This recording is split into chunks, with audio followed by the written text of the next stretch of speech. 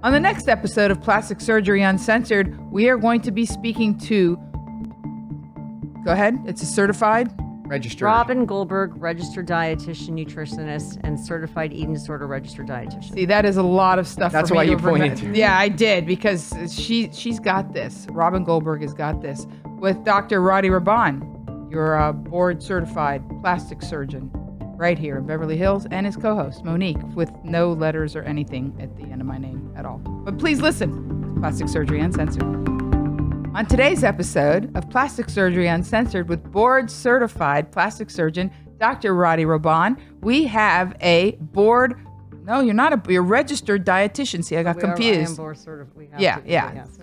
Robin Goldberg, and I'm Monique Morvez, and we're going to discuss all things nutrition because that's important. Yeah. So Robin and I are good friends, and I appreciate you coming. It's good. It's nice to have. What we like to try to do on the show constantly is try to bring different aspects. Obviously, the show is about plastic surgery, but plastic surgery is about much more than just your breast or your nose or whatever. It's about the entire body, the process that one has to go through mentally, physically, emotionally. What brings people to plastic surgeons? How do we avoid people from coming to plastic surgeons?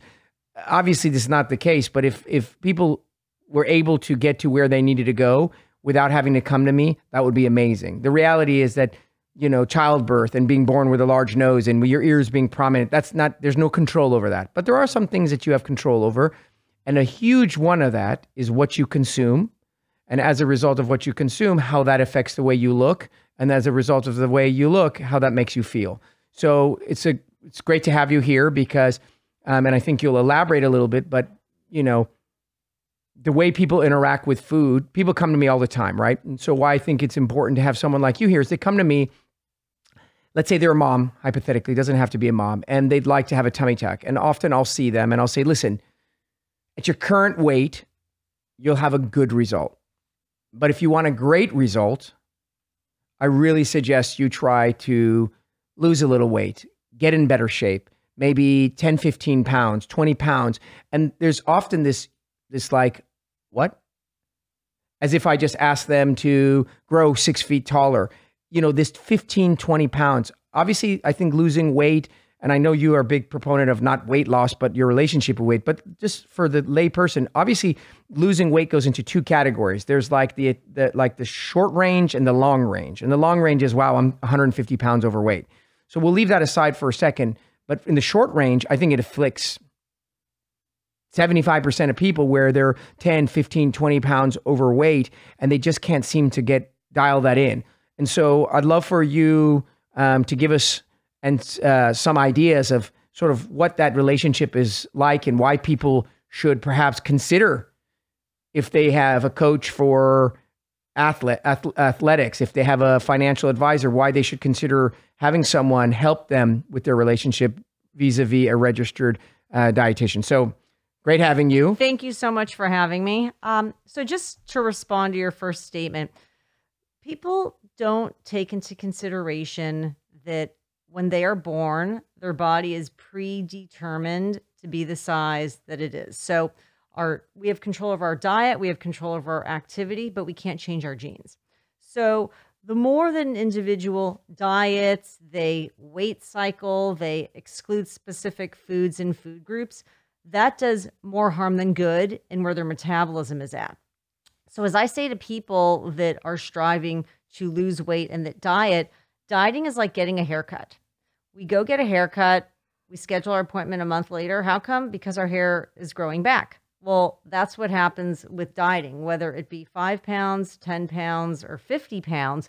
The more that an individual has had a history of dieting, they'll say, well, everything I used to do had worked for me in the past, but it's no longer working because not only are they slowing their metabolism down, but that weight comes back and then some. So with whatever it is that a person's eating, and as I say to all my clients, all of our bodies require some carbohydrates, some protein, and some fat. But the piece that I would say 99% of the population is missing is how to pay attention to their body's hunger and fullness signals and be able to look at what their emotional status is before eating. So if a person were to say, you know what, I'm craving today a cheeseburger, and other days I'm craving a salad with turkey, we can overconsume either of those meals. Sure. Yeah. My wife always says, because I try to, it's what you eat, it's how much of it you eat and when you eat it. So you just assume, well, I don't know. There's no way I could be gaining weight. I'll just eat broccoli. You can eat 3 pounds of broccoli. Broccoli has calories. You could, you know what I'm trying to say? So everything has calories. So what you're saying is it's also has a lot to do with your satiation and right, feeling our satiety level. Right. So if you are eating when you are not hungry, your body will change in a direction that you are dissatisfied with, whether you're eating carrots and hummus or you're eating Halloween candy. If you are not aware of what your hunger level is, then that's a problem right there. I very much appreciate that you said the component, how you're feeling when you eat. I think that for women, emotional eating is a huge thing where they completely the train goes right over the sensor of I'm not hungry. But actually, Monique, so when you say for women, so I don't know if you knew this, the most common eating disorder that's the most overlooked is binge eating disorder. 60% of women struggle with it and 40% of men. So it's a lot. So a person could be sad, they could be happy, they could be stressed, they could be anxious. They were raised food is a reward. It's, I don't know when I'll have an opportunity again. Like the research shows, food scarcity, when you grow up in a impoverished environment, a high percentage of the time individuals struggle with binge eating disorder because they never know when they will eat again. It's that feast or famine way of operating. Yeah, I mean, I think it's a lot of your eating is your pattern and how you, again, it's what you eat, how much of you eat, and how you eat. So, I don't know. I always tell patients, I'm not a registered dietitian. I'm not a nutritionist, but I'm a physician. I'm intelligent, and I've been able to maintain my own weight. So, for the most part, what I try to tell people is because, what I hear, again, I have to draw it back to my own practice.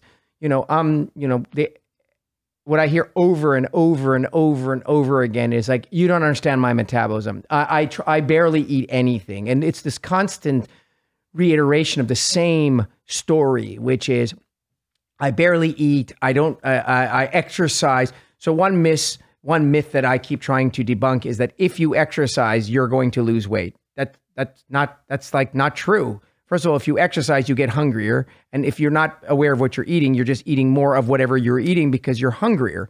The exercise is removing the calories, but your eating habits, whatever they are, have to be right so that when you exercise, the exercise is helping you in terms of calorie consumption. So, yeah, go ahead. If a person is quote unquote exercising, or I like to say implementing intuitive movement or joyful movement into their life with the hopes it'll change their body, that's the wrong reason to exercise. The research shows endorphins are released, you're more flexible, mood changes, sleep is better, one's happier to be around, their HDL, their good cholesterol increases. But the problem is that people have these very unrealistic expectations they've picked up through the world of diet culture that we're all living in. We are in this small radius right here in Beverly Hills, California, and then even leaving this city, it's around everywhere. People think, well, if they eat a certain way and they move a certain way, their body will be a certain way, which is false. So there's people that genetically live in larger bodies, like there's people that live in smaller bodies. And I have to say, with a lot of like the patients you're referring to, I have clients that will say, I have a woman I'm seeing now just that I saw the other day and said, Robin, I don't eat much. And she's on like her 6th, coffee that day. And I said, well, I'd love to explain what the role of caffeine is on metabolism, because if you want what is the role of caffeine on metabolism? Now you've rung my bell. I'm glad you've asked, Monique. So the role of caffeine. So caffeine temporarily increases your metabolism and gives you energy, and then it brings it down slower repeatedly over and over. So if a person wants their latte or their Diet Coke or iced tea, I always like to ask if they could have some food with it, because caffeine takes away our ability to recognize what hunger level we actually are. Everyone I know that drinks caffeine will say, I'm not hungry. I'm fine in the afternoon with my Starbucks until dinner. Well, I can guarantee you, and I don't bet, I only bet when I'm right, that once that caffeine wears off, an individual will be hungrier. So they'll go into that meal willing to eat whatever, but more likely reach a higher level of fullness because they've not been able to dial in to slowing down to feeling when they're content, since it takes 20 to 40 minutes for the message from our brain to kick into our stomach and let us know when we are fulfilled. An interesting thing. It just blew my mind because I love coffee so much. So what she's saying is don't use coffee as a crutch, right? Food with it, something to chew. So one of the things that we like to do is break it down into this simple fibers. For me personally, everybody has, not everybody, but a lot of people struggle with, as you get older, I'm turning 46, and if everything being the same, I'm not the same. So like if I ate everything the same, I exercise the same, none of which I do, of course, I wouldn't be the same weight because I'm metabolically a different human being. Where I struggle the most is in being satiated. That's my struggle. It's that I'll eat and I will always overeat by about 20% because I eat very quickly. So for example, my issue has always been I eat very quickly, whether that was just because of the way I was in training and food time was scarce and I had to eat quickly. Whatever the case is, even when I have ample time, I'm at dinner and I have all the time in the world, I'll be done. My wife's still still chewing her first meal, her first bite. And so I eat quickly and then I don't feel full because if I would have waited that 20 minutes. That's why during the day, I try to get up when I eat and eat my meal scattered a little longer. So I don't sit down for lunch at the office because if I do, I'll be asleep. Because I overeat and then I go into postprandial coma and then I'm unhappy and then I have to drink a coffee, so it's this perpetual cycle. So I eat my lunch over an hour and a half and I eat a little bit and I let it settle and then I invariably only need half of the food that I needed because I'm full. I'm just regularly full. So let's talk about those items that we can give to people as tools. Well, one of the things I just want to say is what you've really done, and this could be something that, people do, is you've really tried to make it your business to understand your body and yourself, to develop a relationship with yourself. Stomach, meet Dr. Roddy Raban.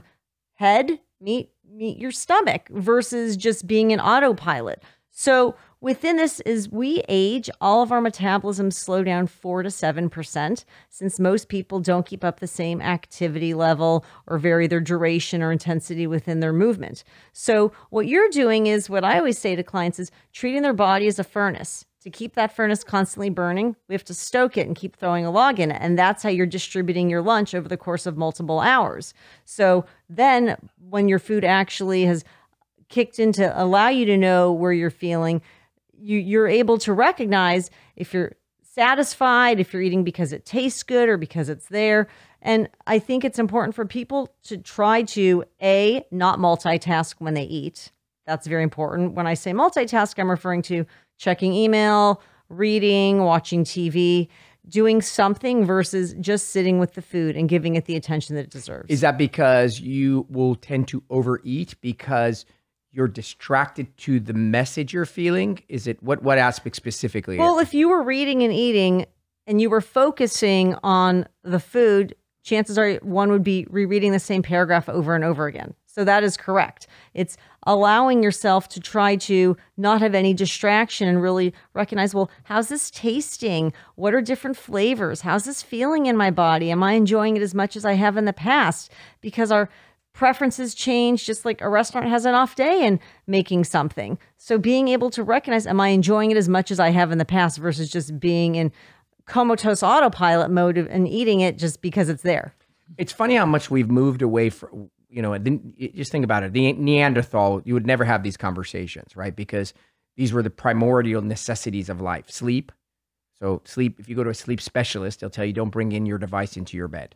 Because what's happened to us is as we've become more, advanced, we have derailed the primordial urges. So sex therapists will tell you the same thing. Sleep therapists will tell you the same thing. Food experts will tell you the same thing. Sex, sleep, and food are the more basic things of life that you don't need any explaining. They're just necessary. Yet we've thrown off the balance because of all the other crap that we do: anxiety, worrying, TV, smartphones, etc. So one thing that I think people can pay attention to is slow down your eating, and slowing down in it is the eat it, chew it, and as you were saying, try not to be distracted. Because for me personally, it's knowing when you're full. I think a lot of people overeat because we're also accustomed to ridiculous portions. I mean, I used to go when I was 17 and I could eat 8 meals. Literally, I'd go to Cheesecake Factory. Well, people want to get their money's worth at a restaurant. Right. Or I refer to it as the buffet effect. Like you tell me a person who doesn't overeat at a buffet. I mean, it's like a death trap because you paid for it and then you have to eat your money's worth and then some so that you feel like you got the best of them. Or a holiday meal where some of these dishes are once a year and you're so excited to have pumpkin coming out of your ears in any form. That's my thing. It's like, oh wow, I don't know when I'm gonna have pumpkin muffins and pumpkin bread and pumpkin milk and pumpkin. It's like I do like the pumpkin. Yeah, I do, so yeah. there. She's dressed in pumpkin attire today. Adorable, very fall. But interestingly enough, do you think part of it too is because food is so readily and easily available now? It's all about ease of food. You have food delivery. You have all of these companies. You have the deli counters now. People they consider it they're eating at home, but technically they're just buying pre-packaged things in a grocery store. They're really not eating at home. Dining out or takeout or Postmates or any of these delivery services, I think, yes, they make food available, but I think, again, it's people not being connected to their stomach. It's like, I'll say your head is in Tahiti and your body's in Mexico, and learning how to merge the two is really an important concept. Tahiti was great, by the way. I just got back from Bora Bora. I had my honeymoon there. That was great. That was my honeymoon a year and a half too late. Cool.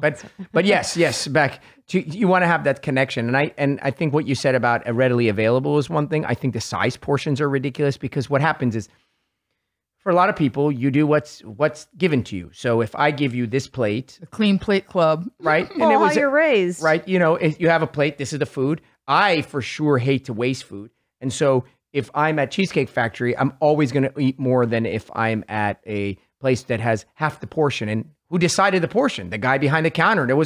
They didn't weigh it and say this is a normal portion for a 170-pound gentleman with this metabolism. They said, plop.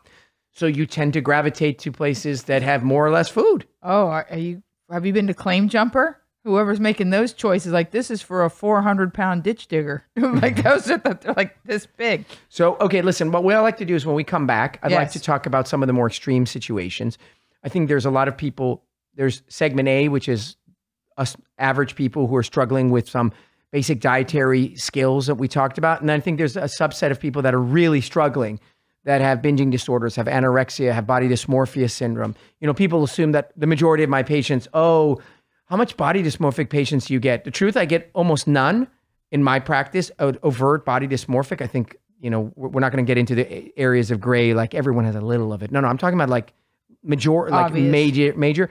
But there are people out there who have these illnesses, if I can say, that needs some serious coaching, whether that's from their parents, their loved ones, or whatever. So let's definitely talk about that when we get from the break. Or a registered dietitian. Absolutely. Well, she's out there trying she's trying to do what I'm doing, which is trying to enlist other people to amplify. Because what you realize at some point is you can only do so much one at a time. That's the reason why I have a podcast. We're part of teams. Yeah. So, all right, let's do it on the way back. Thank you for listening to this portion of Plastic Surgery Uncensored. We'll be back shortly with the second half. And we are back with the second half of Plastic Surgery Uncensored. This particular episode is about what you can actually change via your mouth with a registered dietitian, Robin Goldberg, and board-certified plastic surgeon, Dr. Roddy Raban. I think the way you go about it, and this is why I'm a big fan of seeing professionals. You know, today, everyone is a cosmetic expert. Much like everybody, as you had said, is a nutritionist. What the hell does that mean? It means that I'm aware of nutrition. And because I know the word paleo and the word that I know, that doesn't make you an expert like you do. And I think you said a lot of things that were really interesting because it's not so much that the information isn't out there. It's how you spin it and how you say it. And if the way you say it brings clarity to the person, I think that's the expertise. And I think we touched a lot about those things. But let's segue now a little bit to people who are struggling a little bit more because, well, I said to you before, I don't have a ton of those people in my practice. I think I've had maybe, I tend to get very close to the patients. I've had 1 or 2 bulimic patients, and I've had probably 2 or 3 anorexic patients in my entire career, so not a ton. But I think those people are really out there. So why don't you help us categorize these different conditions a little bit and sort of what maybe your thoughts are in terms of. Support, change. family members and change, and how we can go about doing that? So there's many types of eating disorders that exist, and I encompass them all in my practice. I see individuals with anorexia nervosa, bulimia nervosa, binge eating disorder, chewing and spitting, laxative and diuretic abuse, and compulsive exercise. I see, I would say, 40% males in my practice and Interesting. 60% female. And oftentimes, fear is what brings the individual in. They've been diagnosed with a health condition as well. They've had a heart attack. They were diagnosed with diabetes. They have breast cancer. They have testicular cancer. And oftentimes, because they've been stigmatized and shamed at their physician's office, their physician does not know what they've struggled with. So, Okay. like, as I even just think of a woman that was referred to me for gestational diabetes. Her gynecologist had no idea that she struggles with bulimia nervosa, and she's been purging throughout the entire pregnancy. Right. So, So- I mean, that's a big issue, because I think that people are obviously, part of helping people is having people tell you and feeling vulnerable to tell you that they have the problem. You know, we have we know some close people to me that have binging. One has binging, one has bulimia, and nobody would have known that, right? And this, because a lot of people are well adapted. You know, they're Well, undercover. The individuals, live a secret life. They live a double life. And until something radical happens, they have passed out, they're purging blood, they've had a heart attack, then it's been, out in the public. But oftentimes, individuals don't feel safe. And I make it my business that seeing me in my office is a safe space. And what happens with me will stay here, and they will put on the consent who I can collaborate with. And that's very important, because I know I am not a psychologist or a therapist. I'm a certified eating disorder registered dietitian through what's called IADEP, which is the International Association of Eating Disorder Professionals. So I like to connect clients with a therapist or psychologist or some mental health care provider if they don't have one, because that will enhance my work with them. Yeah, I mean, which goes down to the saying that you need a team approach, a right? team. Nobody wins an Olympic gold medal with just a coach. They have a physical therapist. They have a person who helps them with their shooting. One of them helps them with their dribbling. You know, that's how you become excellent, and that's how you become out of unexcellence, which is if you're struggling, whatever polar end of it is. So let's talk about maybe some of the more common ones. Which is the most common eating disorder that exists? Is it binging? Binge eating disorder is the most common. So why don't you disorder. describe that? Because maybe some people don't even realize they have binge eating. So binge eating disorder is the individuals eating a concentrated amount of food in a short period of time. They're eating it fast. They're not sitting at a table and taking their time.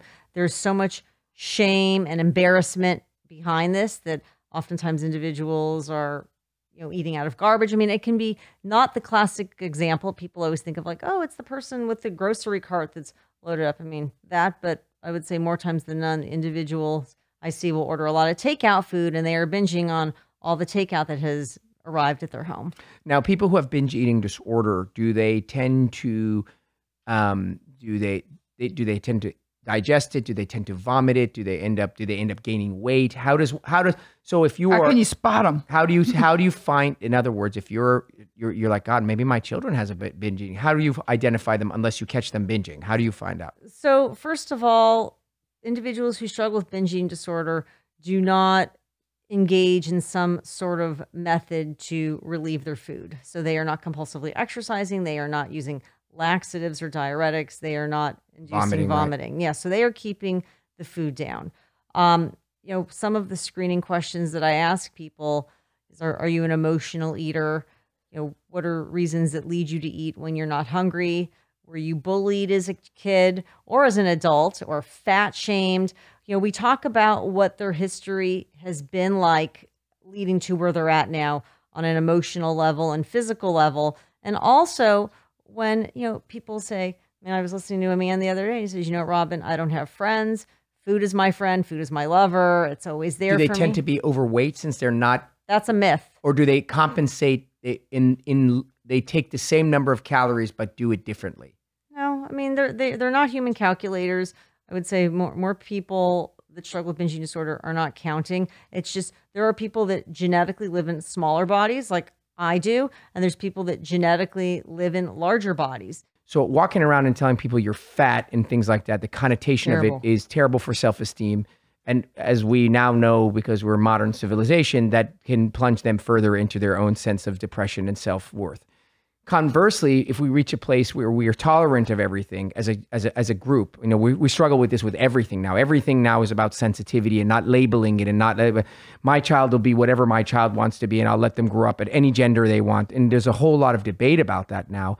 I mean, we have a responsibility to those people that I'll give you an example. If the person is 5'3" and they weigh 160 pounds, you might say they live in a larger frame. But if a person's 5'3" and they weigh 300 pounds, when do you, as the person who's struggling with the balance, because you have this psychological component, say, now you're what? Overweight? Are you obese? Because we have to call it at what it is so that we can then not shame them, but help them. Because at 300 pounds, 5'3", you're not going to live a very long life. So what do you call that person 5'3" at 300 pounds? Well, there are people I see that, I will use the term, that live in larger bodies that are healthy at any size. So I'm what's called a HAES provider, and that means health at any size, health at every size.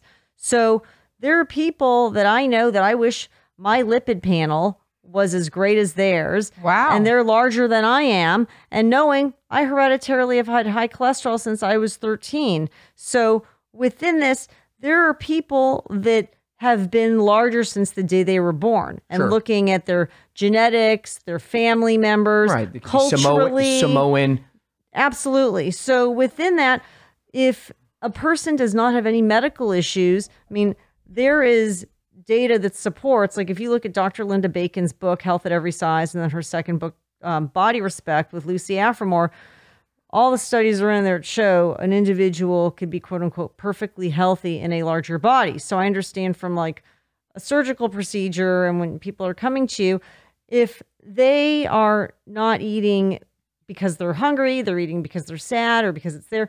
I think with a lot of, these people, that if they might say, you know what, I'm eating what I like, I'm stopping when I'm satisfied, then there isn't an issue. But that isn't always the case. Right. No, and I'm not talking about those instances. And I mean, I understand that there's a lot of gray area, but this is the area where we as professionals kind of have to dig our feet in.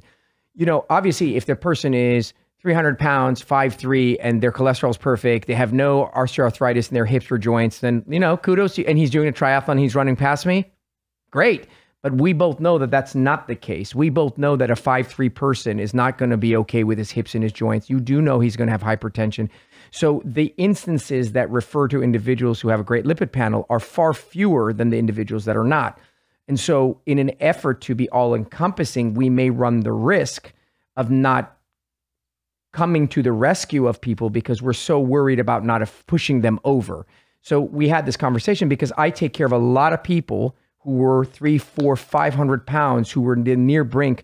And it required someone to not fat shame them or whatnot, but like to pull them back. And we talked about it with one of my patients. One of the best episodes we had was a woman who had bypass. She was, I listened to it the other day. And she Yeah. was, and yeah, and she actually went because her husband wasn't sleeping because she had sleep apnea, and he was so worried. He loved her. And like, it wasn't anything negative. He just basically said, "I'm afraid you're going to suffocate and die, so I don't sleep at night." so And that's that's the only thing. And I recognize, and I think that your approach is awesome because it's definitely more necessary. encompassing than pushing out.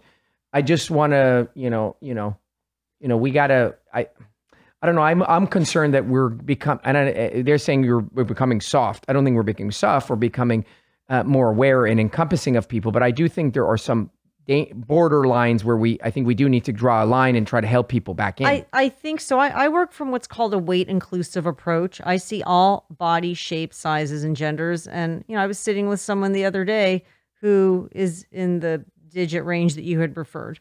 And, we were discussing, does she eat because she's sad? Like, basically, she did not acknowledge anything. I said, she's like, Robin, I've been, a big kid since I was really young, and I walk, but I'm finding that, she's on all kinds of meds for depression, and really, I was like, yeah, some medications could exacerbate, but really, it's not every day I could sit with someone that was like, yeah, you know what? I'm eating what I like. I don't think I, eat until I'm stuffed. I think the bigger issue is that she has unbalanced sporadic eating times, and then that sets her up to have a larger meal. So there are people see that, and I look at her whole family, and yeah, they're built similarly. And there's people, it's like if you look at, I'm gonna have to dive in here. Have you ever been overweight? when I was a kid, I lived in a larger body. How much larger? I mean, I was not, with what you're referring to, but yes, genetically. Well, and I'm Hispanic, and I went to hypnotherapy and lost 40 pounds. My dad died of congestive heart failure. My grandmother died of congestive heart failure. My mother's fat. Her sister's fat. My two brothers are fat. And I absolutely refused to believe or allow that was just my course in life. I was going to do whatever it took to get to a place where I could look in the mirror and say, I am comfortable, happy, proud, healthy, and I am in control of my destiny, because in a way, your body anatomy is destiny. Freud said it. And I think just saying, yeah, you came from fat people, so what? I came from people that didn't graduate college too. And I came from people, I mean, at some point, people have to, maybe to themselves, this woman's depressed because she's fat. I mean, no, there's psychological issues, but I think though too, when a person is in charge, if you are going through unnatural extreme measures to change what you're eating, and you're constantly thinking about, I can't eat this, and I'm sad, and I'm hungry, then it's probably not the place that your body's naturally meant to be at. And maybe for Veronica, you're like, okay, Robin, I eat what I like. I have made some changes. But what if I eat what I like is Oreos? Like when I was a little kid, I only wanted to eat Oreos. That wouldn't be cool. What I would say, so I have adults that have, the mindset of a child. And we'll talk about, there's a time in your life that your adult self needs to have a conversation with your childhood self. Because if you're just living on Oreos, then you might find, I'm tired. I don't have energy. And eventually other cravings occur because you're lacking other vitamins and minerals. But it comes to a place where your adult self and your childhood self need to merge in the middle and say, okay, what's going to work for me? Because now I'm in midlife. Fair enough. I know these are treacherous waters. Yeah, well, I mean, listen, at the end of the day, all these topics they wouldn't be interesting. They wouldn't require experts. They wouldn't require dialogue if they were straightforward. I think it's necessary not to shame people. There's 100% agree. I love that approach. I think, listen, we all in everything we do, we all draw a line in the sand. And the question always is, where is the line that you draw? And in some instances, somebody draws the line a little bit to the left and to the right. Correct. The most important thing is not where you draw the line in the sand, but that you're having a conversation about that line. Well, I like her approach of you. At some point, you got to be a grown-up and put on your big girl panties and say, I'm tired right now, or I don't feel good. I do think, in general, a more inclusive approach will help other people than a more exclusive approach. Of course. So I didn't like being called names when I was a kid. I was a very chunky child. Nobody does. So kudos to you and your approach. I think it's obviously a very... It seems like a very loving way to go about the process. And hey, we're happy that you came here and gave us a little bit of insight and taught us a little bit more about, as you had said once before, it's about the relationship with food, not so much the food itself. So, and it's not about being afraid of food. I mean, food has so many wonderful benefits, and not being afraid and treating it as the enemy. Yeah, that's Monique, a very good takeaway. No, cheeseburger is not the enemy. very healthy now. I'm just messing with you. All right, well, awesome. Thank you for coming. I appreciate being here. We'll have to have a part 2 at some point. Yes, I would like that very much. Part 2. Thank you for listening to this episode of Plastic Surgery Uncensored. Please, Robin Goldberg, could you please let our listeners know where to find you? I can be found at www.askaboutfood.com. My Instagram handle is Robin with a Y, Robin Goldberg RDN, and my Twitter is Robin with a Y GRD. And my new website, which has a splash page for my book that will be coming out early 2020, is theeatingdisordertrap.com. Very I don't even have a Twitter. Shit, now I gotta go get it. She's got everything. This is very good stuff. Thank you again for listening to Plastic Surgery Uncensored.